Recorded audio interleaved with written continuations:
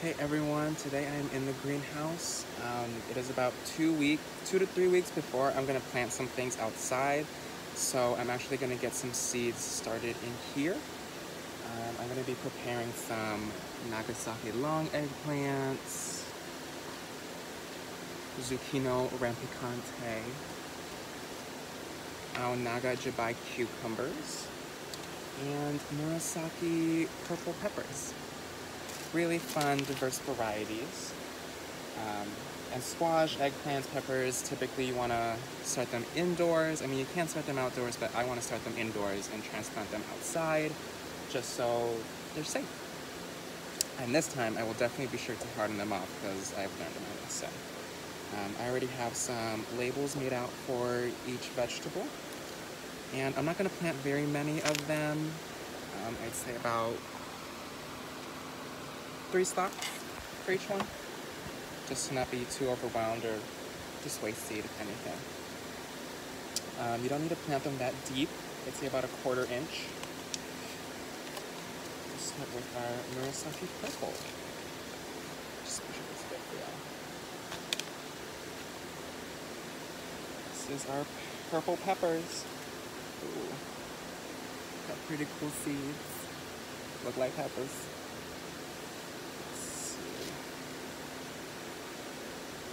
Pop them right up.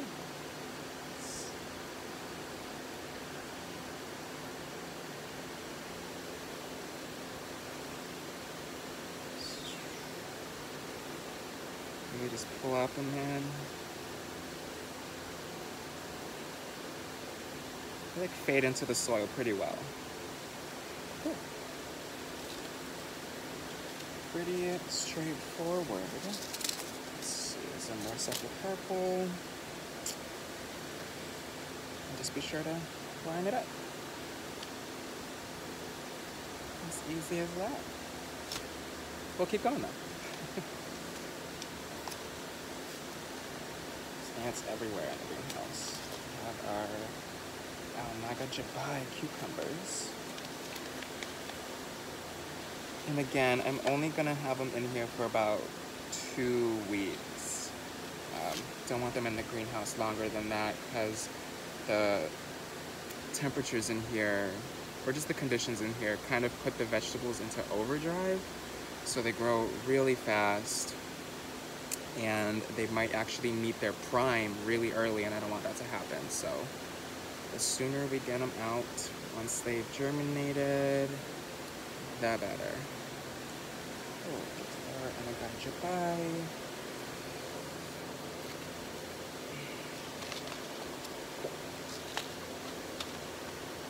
Squash. It's really fun seeing all the different varieties there are of each type of vegetable. You know, they always sell like the same kind in the supermarket, so it kind of just limits you. But being able to grow your own vegetables just opens up a world of possibility.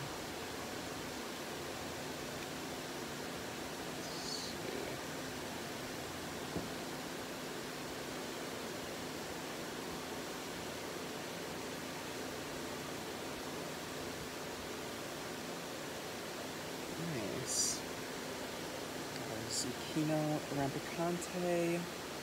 Another reason why I'm not planting so many, these have a pretty high germination rate, but when it comes to planting them outside, they produce a lot.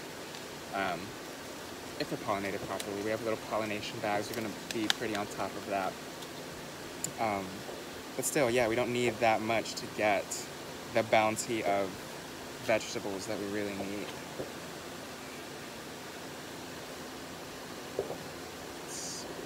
We're doing our Nagasaki eggplant.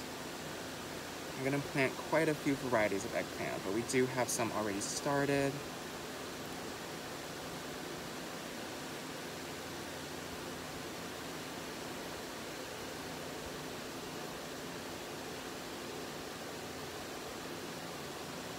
Sweet.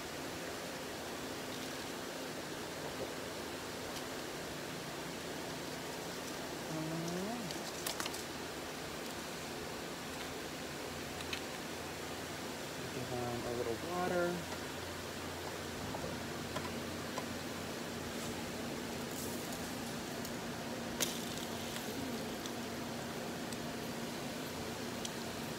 And then